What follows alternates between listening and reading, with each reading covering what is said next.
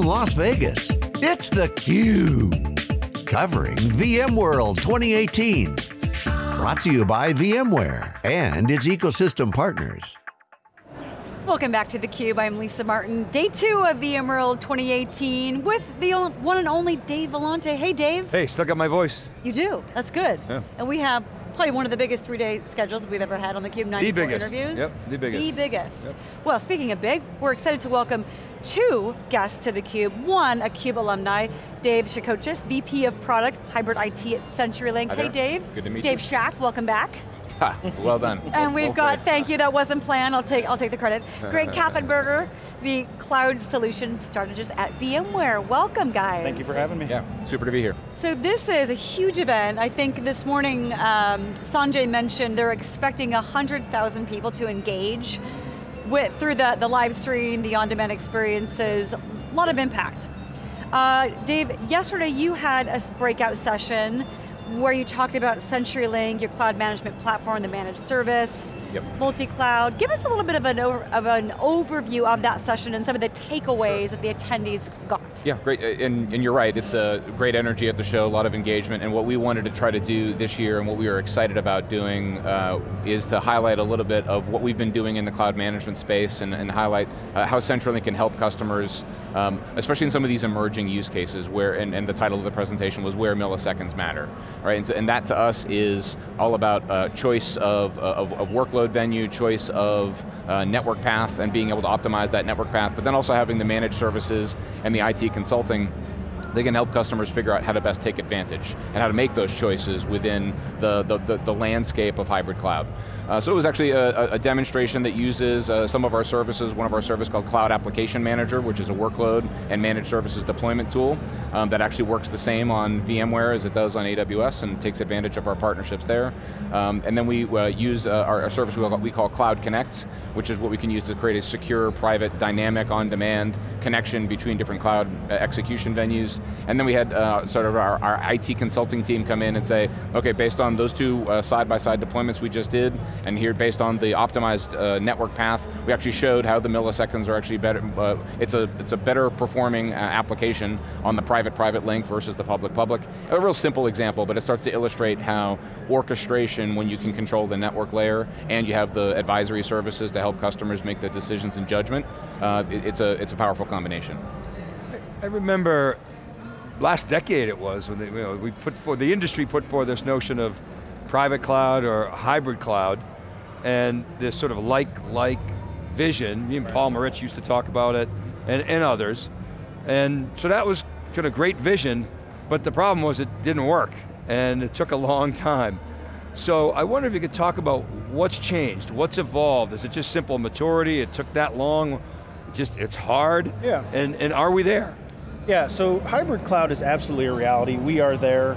Partners like CenturyLink have really turned it into a reality. I mean, VMware has worked very hard to develop software to help enable partners to realize that vision and really link the business strategies of these customers to the hybrid technology, right? So when it makes sense to have workloads on premises with the customer and moving those workloads to a CenturyLink private cloud, right? Those things are things that CenturyLink really has to figure out. Hybrid is the most important word in the industry and the most overused word in the industry, right? It's what isn't a hybrid? It's almost easier to explain something that isn't a hybrid than call out something that is. I mean, because everything's a combination of, everybody's unique, right? Everybody's got their own unique set of permutations. I think, Dave, what's really been changing in the industry is as, I think what probably the biggest change is, the history of monolithic applications moving towards more microservices applications. Designing applications to do a business service for their least focused purpose. Like, do this one thing, do it well. And then integrate all those services together to achieve the right business outcome, whether it's a work process flow or whether it's an event-driven architecture.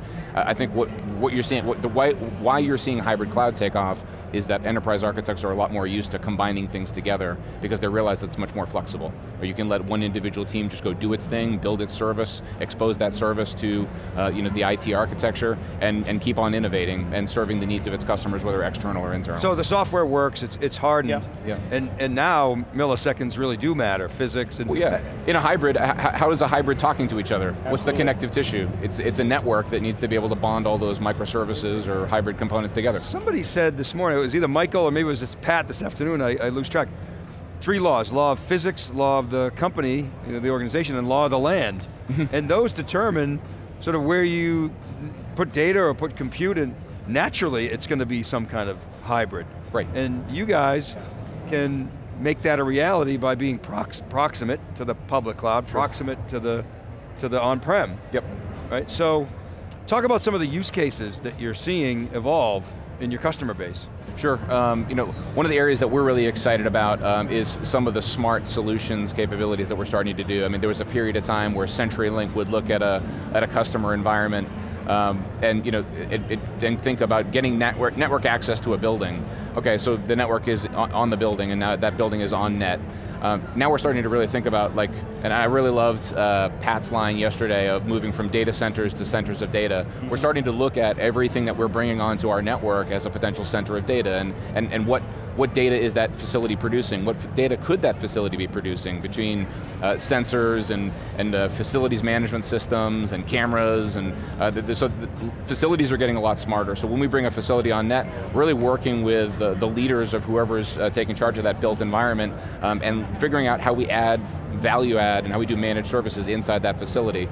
We played a pretty big role at a pretty big football game a short time ago, where US Bank Stadium in Minnesota is a facility that we've wired up and helped make that a smart facility for fan experience. So some of the use cases as it pertains to cloud is once you're generating all that data, right, getting it secure access back to a data center where it can be analyzed, looking for the patterns, and then bringing those patterns back into the facility where you can start applying them. And that game was a somewhat painful experience for this fan, but that's... you and me both. We'll keep that aside. You and me both.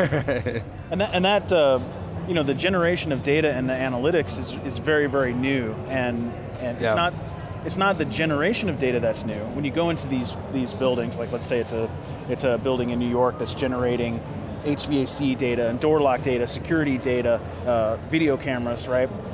What happens is that data was just stored for some period of time and then deleted. Now CenturyLink can apply machine learning techniques. They can bring that bring that data back. They can interact with the leaders of the business to understand what kind of value can they bring out of this data and move up the stack, right? Where instead of, the conversation used to be, how can I just move this particular workload to the cloud, right? I want to move to the cloud, but now the conversation is how do I take this application and realize real business value? And that's where these edge cases, where this edge computing, this IoT use cases that you're talking about, they really turn into real dollars, environmental impact, all sorts of unintended consequences above and beyond just making money for a customer. And you're building, I'm envisioning, as I listen to you guys talk, a network mesh of data. Right. And then, over time I'll apply machine intelligence to that data, and my cloud, which is everywhere now, it's ubiquitous, gives me scale. Right. It gives me the ability to attract ecosystem partners for innovation. I mean, that seems to be the innovation cocktail, if you will, for the next decade. It's data, these networks of data, machine intelligence, and cloud. Right. And there are things you can do when, and one of the reasons why, first off, one of the reasons why we're in the IT solution space and delivering data center and cloud-based value-added services is, first off, to manage a network, you need to be very good at managing virtualization, so we need those skills anyway, and so we're committed to building those skills internal to the company. But the other asset that we have with regards to the network is there's just so many paths through the network that we can hyper-optimize, and to be able to manage, when you're talking about a mesh of data, you want to be able to focus in on a particular data path. A lot of organizations can build up a cloud network or a cloud networking, cloud direct connect company through a series of lease lines. We have so much optionality as you move through our network, and we can really come up with route miles and route paths through the network that are self-healing and can react. It's vital when you're creating that mesh of data of a composite application that's maybe tying into a data service that they're subscribing to in SaaS, tying into a data service that's running on a legacy private cloud, tying into a scale-up, scale-down public cloud environment. That kind of hybrid is relying on such a strong network, you need to be able to optimize it. Yeah, I mean, I heard the stat yesterday that on average, a large organization has 8 clouds. I said, We're a small organization. I can name 8 clouds like that we have. I mean, it's got to be 80 clouds that these organizations have. For sure. Plus. Yeah. And software companies are turning into clouds all the time now, right? I mean, and VMware is a great example, right? They've gone and evolved their offering, and it's really where I think VMware has really led in the market. You're always effective in the market when you can lead from a position where you're modeling the behavior. You're not telling the customer you want them to do one thing and then doing another. Right. VMware very much saw the cloud trends and turned its software into an online service. The online mode of delivery and delivering it as a cloud has really been effective. I know from our perspective as a service provider, it allows us to sort of move up the stack and add value at a higher layer. Right? So much of our value proposition when we started out with VMware 15 years ago building private clouds, there was just so much time and effort and calories you had to spend setting up the storage network and getting it all installed, and basically VMware said, here you go, here's the software, good luck implementing it, and call us when you need support. That now VMware's moving up the stack and delivering it all together, all wired together, and so we're able to go and add value on top of that in a lot more of a deep and meaningful way to our client base, instead of saying, look, we got it working. So Dave, what's CenturyLink's sweet spot, where you're going to knock it out of the park, you're going to crush the competition, you're going to make the client happy? Yep. What's that sweet spot for you? The two big sweet spots for us is really where we can deliver an IT solution that is either reliant on a secure, reliable network connection, or a insight into our cybersecurity capabilities. There's a whole other wing of CenturyLink that is, it's a pretty significant cybersecurity group we have, because we're monitoring so much of the data that's flowing through that network. There's just visibility and insight that we're doing big data analysis against all these different packet flows, where we can see threats emerging across our network between our DDoS mitigation centers and our threat intelligence service and our security log monitoring environment that allows us to pick up on those threats as they're emerging. So a customer that has a security conscious, network reliant workload and application is really where CenturyLink's assets shine through. Greg, last question for you, Sure. As we wrap things up here. Talked about business outcomes, obviously essential for every customer. Talked about the value add of the partnership.